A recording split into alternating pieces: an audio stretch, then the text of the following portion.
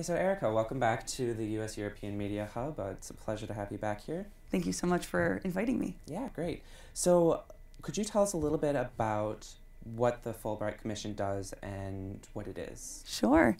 So the Fulbright Commission in Brussels is a combination of things. We're running both the Fulbright Belgium program as well as the Fulbright-Schuman EU program, which I can talk a little bit more about, as well as the Education Advising Center for Belgium. Great. And so what's the concept behind the Fulbright Commission? Like, when did it start? So they all started at different times, but ours started in 1948 with then Senator Fulbright, who then basically passed a congressional law somewhere in the 60s to make sure that it would be a line item in Congress.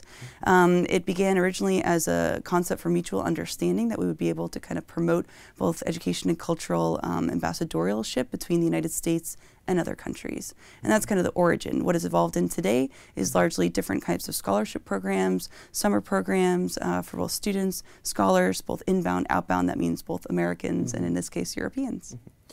And so what exactly does it mean to receive a Fulbright grant from to study in the U.S.?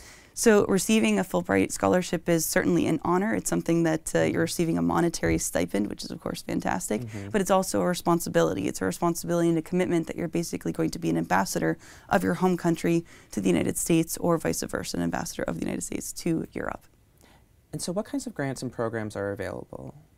So we have a variety of programs. We have a student program for people who are interested in doing a master's degree or higher, so master's, PhD, PhD research, a postdoc. Also for scholars, so people who have their PhD and are perhaps going off to become professors or do a semester sabbatical to do research. We also have programs for teaching assistants, so English language teaching assistants for Americans who want to come to Europe, or for instance, of Europeans who want to teach their mother tongue in the United States. So in our case, largely French, Dutch, and German for the Belgian Commission. And you mentioned the Fulbright-Schuman program before. Could you please elaborate what is the difference between that and the Fulbright Commission? So unlike the other 150 Fulbright programs throughout the world where we have the U.S. State Department money contributed against the home country money, so in my case, for instance, the Kingdom of Belgium is giving money with the U.S. State Department money. So these two funds kind of fund the Fulbright Belgium program. We have a second program, this Fulbright-Schuman that you aforementioned, and that's together with the European Commission. So American State Department funds with the European Commission money. So these are the two programs. Unlike having one particular host country, we have 28 EU nation states that provide money to the Fulbright-Schuman program. The Fulbright-Schuman program is a specific topic, so in other words, it's not just that we're looking for people who are from those 28 EU member states studying in America or Americans going to the 28 EU member states. It's actually people who are working on an EU topic, and that can be kind of digested in different ways. For instance, it could be EU law, EU trade, EU diplomacy, EU immigration, migration, things like that. Or it could be maybe even a broader topic. For instance, like if you're doing chemicals, the REACH Act within the EU is a great policy topic that might involve chemists. So it can be a variety of different topics. Wow, sounds very interesting.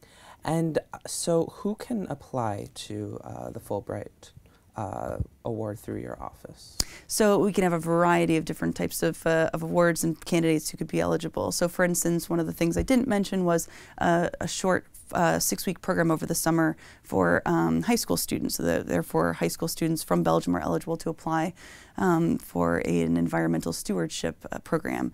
We also have a program for teachers. So that means teachers of English here in Belgium that would like to go to the United States for a 6-week program to learn about American culture and teaching methods. And then, of course, our traditional grants are largely Belgian or EU in this case, students and scholars who would like to be in the United States for a master's degree and higher, and Americans who would like to come do the same in Europe. So those are the roughly large portfolios of people. We also have a special award with Harvard for a Frank Boas Award for people who are interested in doing a graduate program at Harvard. We also have a special scholarship for journalists. So there's really a very wide variety of programs that you can have at our office. Sounds fantastic. So what are some of the benefits of receiving a Fulbright grant offer? So in addition to the title, of course, of the Fulbright, which opens a lot of doors, and the financial contribution, which could be anywhere from a travel grant all the way up to $70,000. So it's a very wide array that you could be getting. There's also some extra things. We provide J1 visa sponsorship. We provide sickness and accident insurance. We provide enrichment programs and orientations, a pre-departure orientation, a welcome back reception, things like this. And so what are some of the qualities that you look for in an applicant? What really impresses you guys?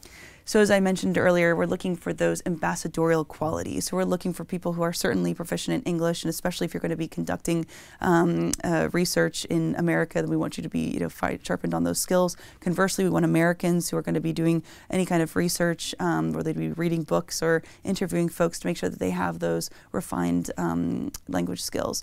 But we're also looking for people who will be a multiplier. So in other words, someone who is basically coming on this grant and who will spread their knowledge to a lot of people. And so in other words, it's not just going over and writing a book where maybe 20 people will read your book, but it's in benefiting your own career, but it's actually for people who would be coming back to change a course curriculum. Wow, I went to the United States, I saw the way that they offer courses, or the way that they interact with students, so I'm going to come back and I'm going to teach my 200 students in my A100 class about this particular topic. And can you please explain to us a little bit about the application timeline? Sure. So indeed that the Fulbright Commissions around Europe and the world have different deadlines. On the American side, Americans applying to these Fulbright Commissions, they're roughly the same. So we're looking at the student application deadline to be somewhere in the middle of October. That's with IIE, one of our co-organizations that we work with. And then CIES controls a lot of the applications between the United States and the rest of the world when it comes to scholar applications. Their deadline is traditionally August 1st. On the European/Belgian side, those deadlines are roughly all in two different categories. Number one, the majority of application scholarships will come in on March 1st, with a preliminary application deadline as February 1st. And this means that the Fulbright-Schuman, the Fulbright Belgium, both scholar and student awards, and the journalism grants all fall under this category. The second scholarship deadline, we try to keep it simple, is going to be December 1st, and that's for the summer institutes, as I mentioned, the foreign language teaching assistant, if you'd like to teach your home language in the United States, and thirdly, the Frank Boas Award. And there's an interview process, if I'm not mistaken. So concerning that, how is it structured? So unlike some scholarships where perhaps the 30-page application is the most important, we use that as a base, and the Fulbright interview process for us is a really critical one, because we're looking, as I mentioned, that not that you have this fantastic CV and a wonderful track record and a very nicely proposed essay and 3 lovely letters of recommendation that come along with it, but we're actually looking to see, how do you communicate? How do you convey your message? If you're going to be on the Fulbright-Schuman grant, how do you explain the European Union to an American who's never heard of it? If you're a Belgian, how do you explain the Flemish and the Walloon governments to an American who's never heard of Belgium? These types of qualities are what we're looking for in the interview process, a very critical point. And do you have any examples of some common questions that can occur in the interview process? Sure. We'll generally ask people to find out why it is that they need to be in the United States. Why is it that you need to physically be in America? We'll also ask people, why now? Why now in your career? Is it the right time? Perhaps you have 2 children, it's the only time you can get away. Perhaps you have a sabbatical and this is the right moment for you. There are different reasons, but we'd love to hear about your motivation, about why and when. We're also looking to see the eligibility of your project. So in other words, perhaps you're enrolling in a master's program, but we'd like to know why this particular master's program, why this particular school, why this particular institution.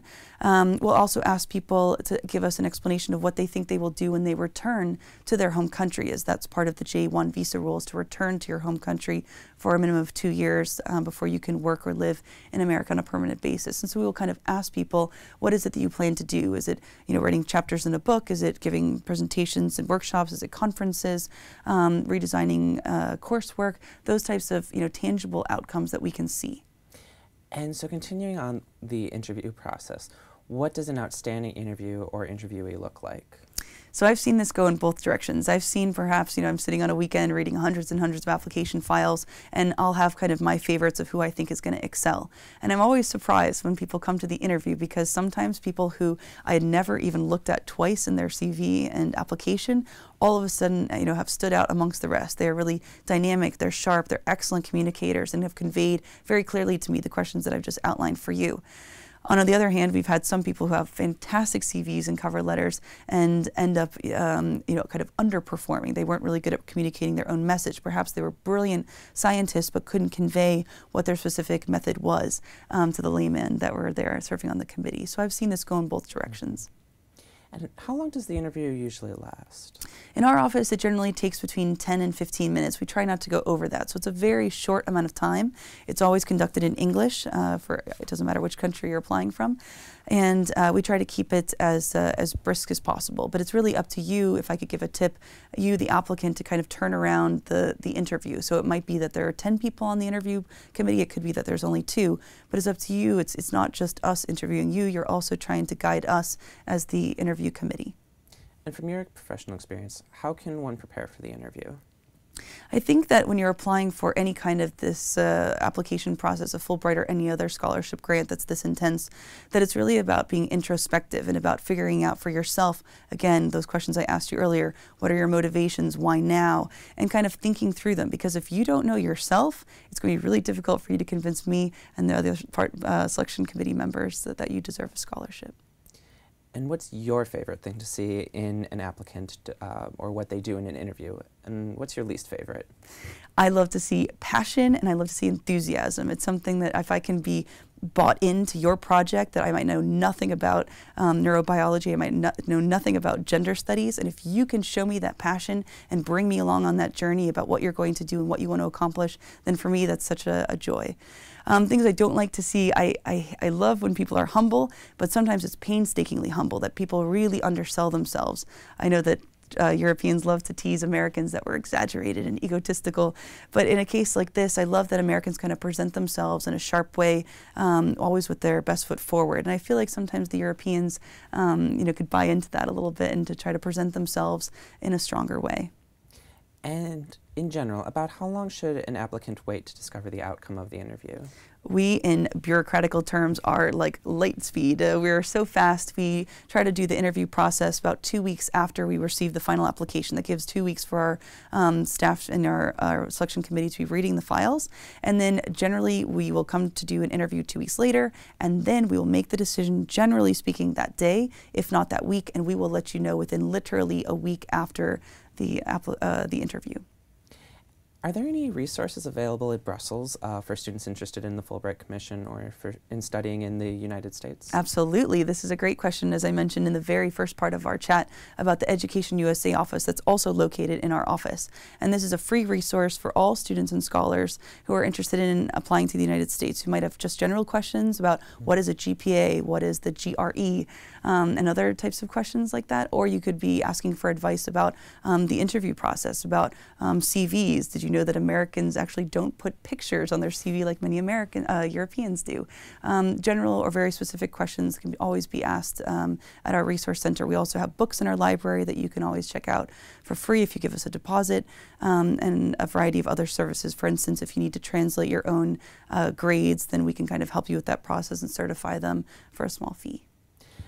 And what are the best online resources for Fulbright Belgium and Fulbright-Schuman? So we have 2 websites, the Fulbright.be and the Fulbright-Schuman.eu websites, but we also have the Education USA network, and the Education USA portfolio is a fantastic first resource as a launching stone to get into any Fulbright program as well. And do you have any advice for applicants?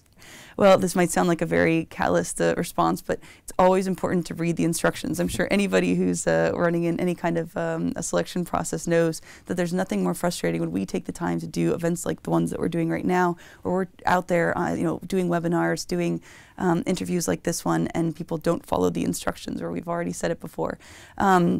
It's also important to show, like I mentioned a little bit earlier, that enthusiasm. So, contacting the office or coming to our events, participating on our online webinar chats. When we see you present and consistent like that, then we know that you're focused on this type of an award. I think that's a main tip. Second is to ask questions. It might not be to our office, but it's always helpful to contact former Fulbright scholars, people who have come to Belgium or on the Fulbright-Schuman project before. There are a variety of methods of ways to contact people to find out more information. Do you have any final comments that you'd like to share with the audience? I think it's really important to be exploring both this opportunity to go to the United States through Fulbright, but also just generally speaking, Fulbright is not the only mechanism of going to the United States, and I would love to see more applications and more enthusiasm to get there. Well, Erica, thank you again for joining us. Thank you for having me.